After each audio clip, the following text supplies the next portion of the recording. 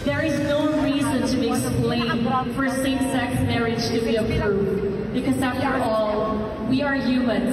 We feel the same emotions. Love conquers everything.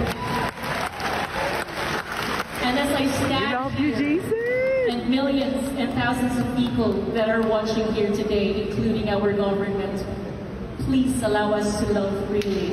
It will never hurt you. Mao kini ang tubag sa usa ka kandidata sa LGBTQ pageant nga Miss Mandirigma Philippines 2022 nga gipahigayon sa General Santos City ni adtong October 8, 2022. Siya taga Davao City. Ato siyang ila-ilahon karong buntaga sa Spotlight. Good morning mga kapuso! Nata din karon sa People's Park sa Davao City. Ug syempre, makauban nato karong buntaga si Miss Mandirigma Pride 2022.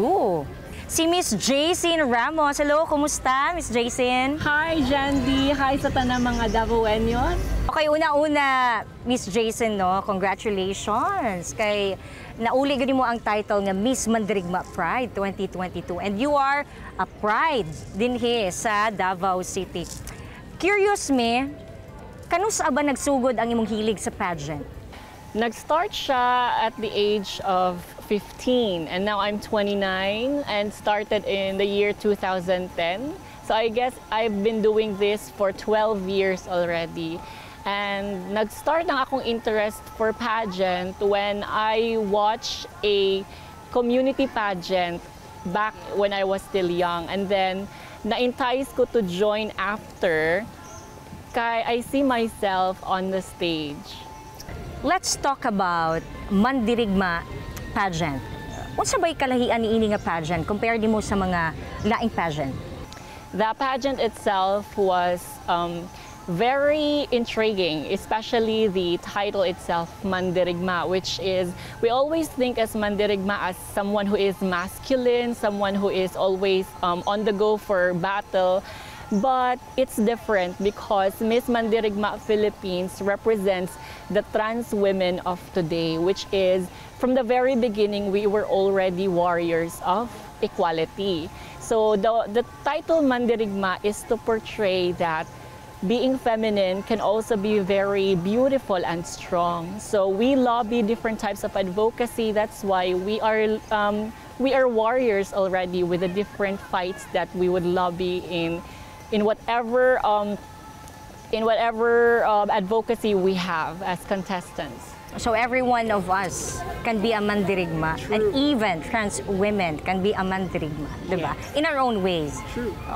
In your journey sa Mandirigma, unsa ba ang mga hagit, no? Mga pagsulay, challenges na you encounter, and how do you surpass that? Actually, in Miss Mandirigma, there are a lot of expectations, especially me as a pageantera. People always expect that I would give out my best. But given that we are already 30 beautiful ladies with different advocacies, it's really hard to pinpoint who among those ladies will shine on that night. So the challenge is, how will you make a mark on the judges and on the audience? So what I did was to let my personality shine, and I see candidates, and I always observe my competitors, so that on the day of the pageant, they would see me as a laid back or someone who will not vie for the crown, but in the end, I go for the final route, which is to win it. All right, karon, being Miss Mandirigma Pride 2022, asa ka nakatuto karon? What is your advocacy? My advocacy is about to stop gender-biased employment. I am a teacher by profession, and I dream to be teaching in elementary level. But because of the restrictions from our from the Department of Education, I cannot practice my profession as a trans woman because I still need to abide on the the code of ethics for professional teachers, especially in the elementary level. So I advocate for fairness of in terms of employment, whether to become a teacher, to become a flight attendant, to become a doctor, or whatever fields you would wish to go through. Speaking of lesson through beauty pageant, nag-viral ang imuhang answer, di ba, sa social media platforms. Dili ka uyon or uyon ba ka sa same-sex marriage? If you were to answer it again, would you give the same answer? Yes, I would.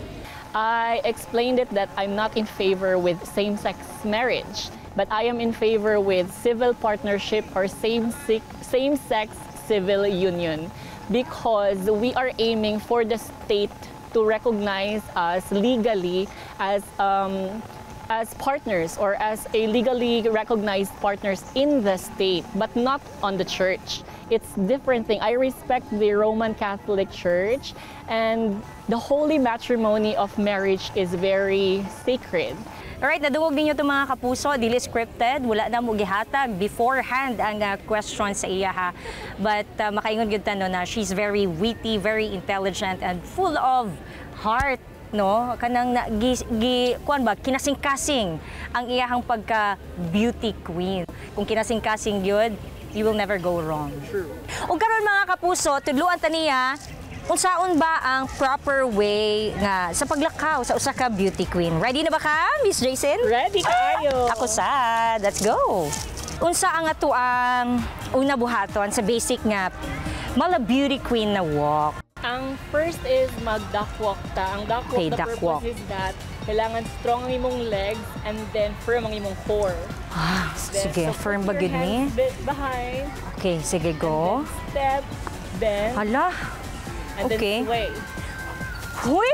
Another step, On. and then sway. And then, Yo! and then sway. Okay. Huy! Duck walk, right? Yeah. Duck walk. Mao dito ang duck walk mga kapuso. Sige, again. Sige daw. Kayano na to ni.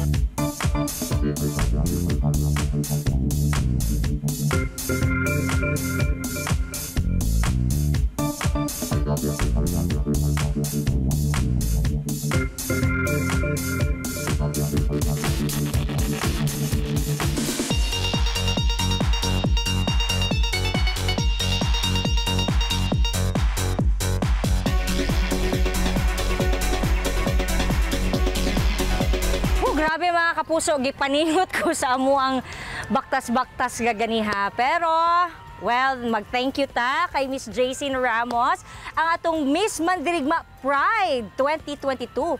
Pride ng Davao City. Thank you kayo, Miss Jeysyn. Anything you wanna add or message? Thank you, Miss Jandi. Thank you so much to Manay Sheila Magpale III, Attorney Jeffrey Saclot, Mama Eva Fons, and Raven Lasconia, especially sa Miss Mandirigma Organization, Amihan Herbs, and Mami June Bertud. Thank you! Alright mga kapuso, hangtod sunod din ilang sa At Home with GMA Regional TV. Bye! Kini ang At Home with GMA Regional TV.